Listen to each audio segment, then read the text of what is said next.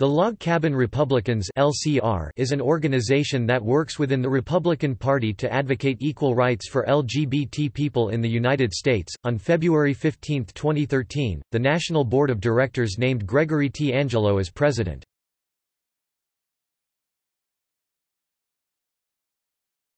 Topic: History. Log Cabin Republicans was founded in 1977 in California as a rallying point for Republicans opposed to the Briggs Initiative, which attempted to ban homosexuals from teaching in public schools. In addition to sanctioning the termination of openly gay and lesbian teachers, the proposed legislation authorized the firing of those teachers that supported homosexuality. While mounting his imminent presidential campaign, Ronald Reagan publicly expressed his opposition to the discriminatory policy. Reagan's condemnation of the bill—epitomized in a letter sent to a pro-Briggs group, excerpts of which were reprinted in the San Francisco Chronicle in 1978—played an influential role in the eventual defeat of the Briggs Initiative. In the midst of this victory, gay conservatives in California created the Log Cabin Republicans. The group initially proposed to name themselves Lincoln Club, but found that name was already in use by the Lincoln Club of Orange County, another California Republican organization, so the name Log Cabin Republicans was chosen as an alternative title.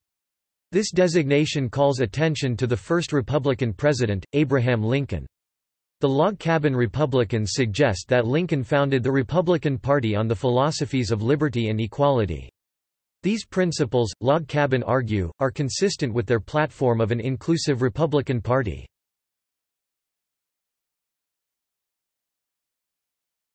Topic: 1992 presidential election. The 1992 Log Cabin Republican Convention was held in Spring, Texas, a Houston exurb. The main point of discussion was whether or not LCR would endorse the re-election of President George H. W. Bush. The group voted to deny that endorsement because Bush did not denounce anti-gay rhetoric at the 1992 Republican National Convention.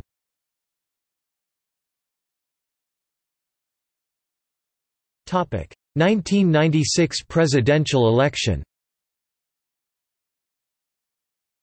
In August 1995, the campaign of Republican presidential candidate, Bob Dole, returned the LCR's $1,000 campaign contribution. The campaign returned the contribution after openly lesbian columnist, Deb Price, of the Detroit News, asked about it after she saw it on a public report from the Federal Elections Commission. The campaign sent a written statement to Price saying that Dole was in 100% disagreement with the agenda of the Log Cabin Republicans. The finance office of the campaign had solicited the contribution from LCR. At the event where it was given, Dole had personally spoken with LCR's then executive director, Rich Taffel, about the group and about AIDS legislation it was promoting in the Senate. Weeks earlier, Dole agreed to co-sponsor the legislation after a meeting with Taffel at the campaign's headquarters.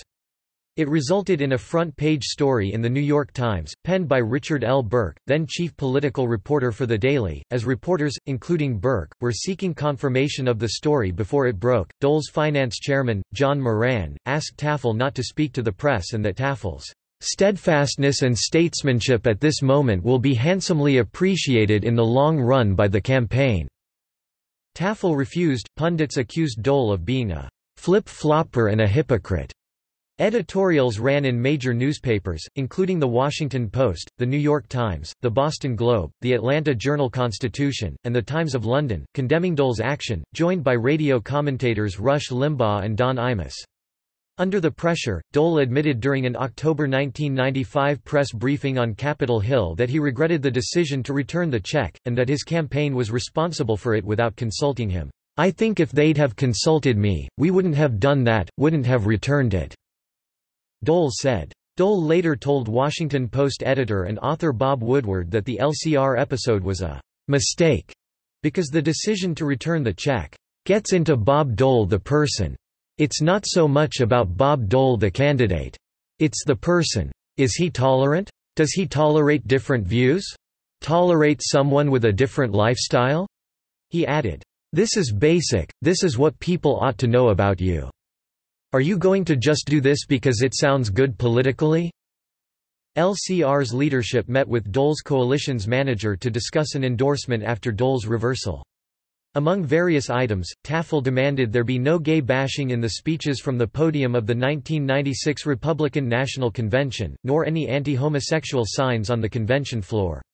He also wanted to see a gay person address the convention and a public request from Dole's campaign for the LCR nod. On the closing night of the convention, Stephen Fong, then president of the San Francisco chapter, spoke at the dais as part of a series of speeches from Main Street Americans, but was not publicly identified as gay.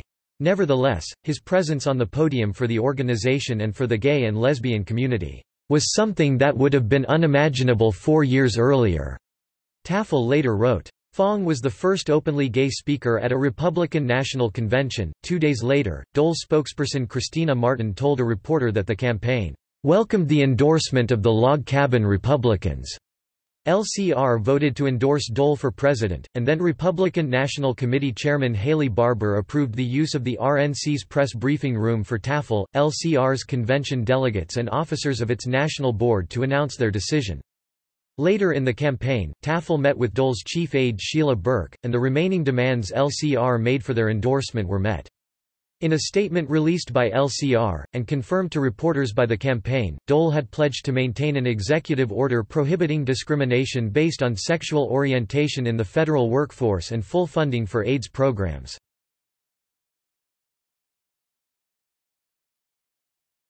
Topic: 2000 presidential election. The group endorsed George W. Bush in 2000.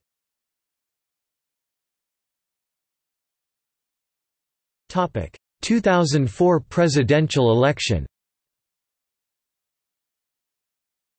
Due to his support of the federal marriage amendment, the group declined to endorse the re-election of George W. Bush in 2004. The proposed amendment would have constitutionally defined marriage as exclusively between one man and one woman. Bush's defense of the FMA led the group to vote 22-2 against an endorsement of his re-election. The Palm Beach County chapter in Florida did endorse him, resulting in the revocation of their charter.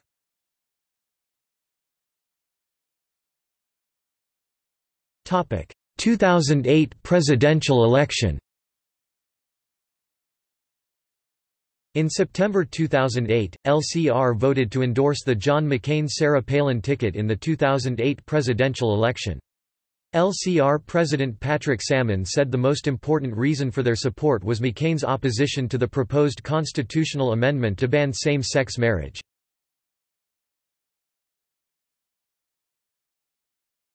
Topic: 2012 presidential election. On 23 October 2012, LCR officially endorsed Mitt Romney despite Mr. Romney's commitment to a constitutional amendment barring gays and lesbians from marriage nationwide and his objection to the repeal of the "Don't Ask, Don't Tell" policy on military service. In a public statement, LCR said it supported Romney due to the "gravity of the economic and national security issues currently at stake." Moreover, LCR expressed its hope that Romney would reconsider his opposition to the Employment Non-Discrimination Act, but he did not.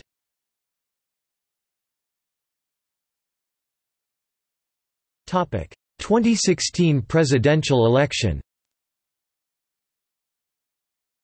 On October 22, 2016, the board members of LCR voted not to endorse the Republican nominee for president, Donald Trump.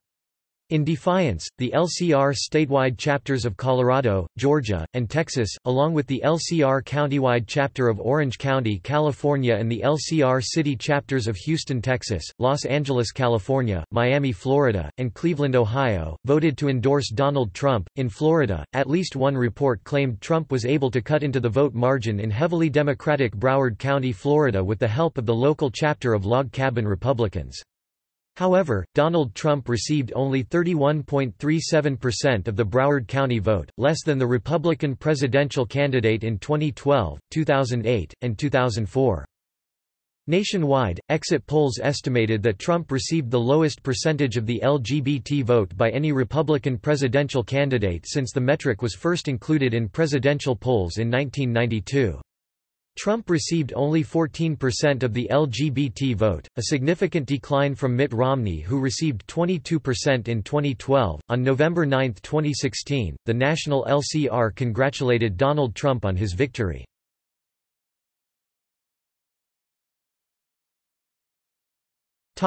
Log Cabin Republicans v. United States. A lawsuit filed by LCR in federal court challenging the "Don't Ask, Don't Tell" DADT policy, which excludes homosexuals from openly serving in the U.S. military, went to trial on July 13, 2010, presided by Judge Virginia Phillips. LCR argued that the policy violates the rights of homosexual military members to free speech, due process and open association.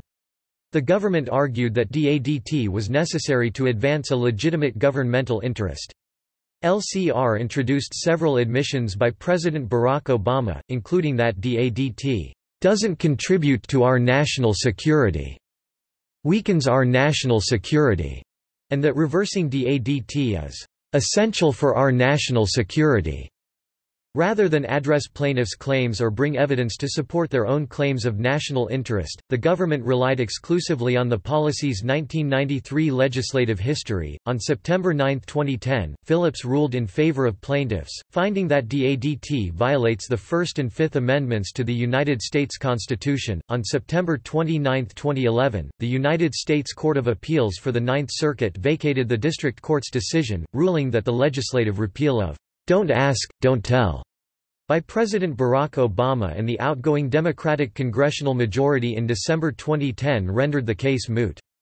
The dismissal left the lower court ruling without value as precedent.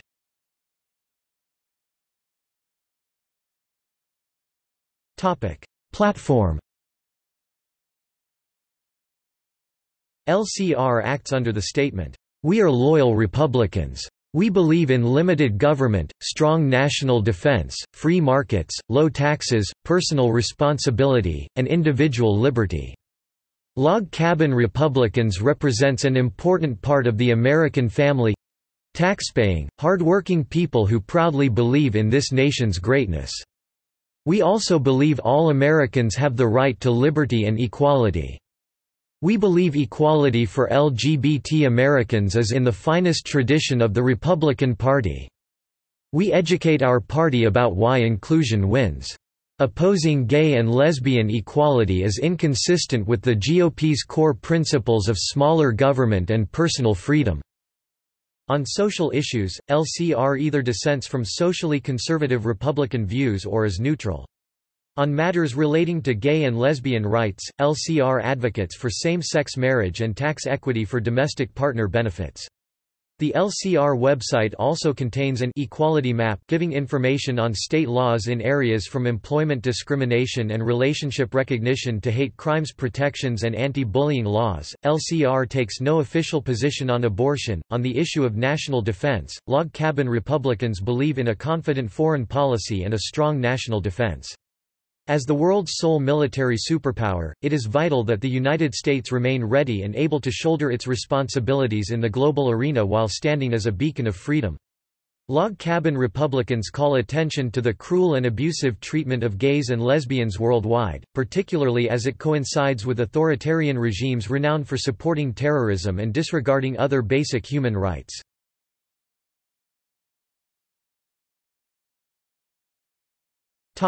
Membership.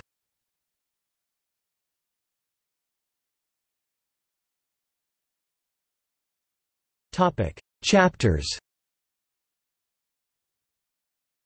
Since 1977, LCR has expanded across the United States and has 35 chapters, representing 26 states and the District of Columbia.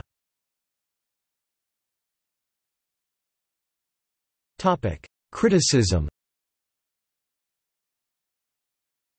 LCR has been criticized for failing to promote Republican principles. Focusing on the battle for gay and lesbian civil rights. At its March to April 2005 convention and Liberty Education Forum National Symposium, panel topics included, "Corporate diversity", "Family fairness", and "Is sexual orientation a choice?" This caused two Washington Post opinion columnists to observe that, "The log cabin Republicans are looking less and less Republican." In 2012, the log cabin Republicans were criticized by advocates of gay rights and marriage equality for endorsing Republican candidates who advocated new limitations on the legal rights of gay Americans as well as the retention of current discriminatory laws and policies. Some in the LGBT community have expressed dissatisfaction with the LCR, viewing it as a centrist organization that does not represent LGBT conservatives. In 2009, two former LCR members, Christopher R. Barron and Jimmy LaSalvia, formed Go Proud to represent LGBT conservatives and libertarians. It was dissolved in 2014. LCR President Greg Angelo described the preservation of LGBT rights and support for the LGBT community as hallmarks of Donald Trump's 2016 presidential campaign, and asserted that support would continue during his presidency. On that same day as these comments were made, The New York Times reported that the Trump administration had rescinded Obama-era guidance on transgender students' rights. David Badash, editor-in-chief and founder of the New Civil Rights Movement, has criticized the LCR for not opposing this action. Angelo has gone on from describing Trump as the most pro-LGBT Republican president in history, to implying that Trump is even better for the LGBTQ community than former President Barack Obama, according to a report in The Huffington Post.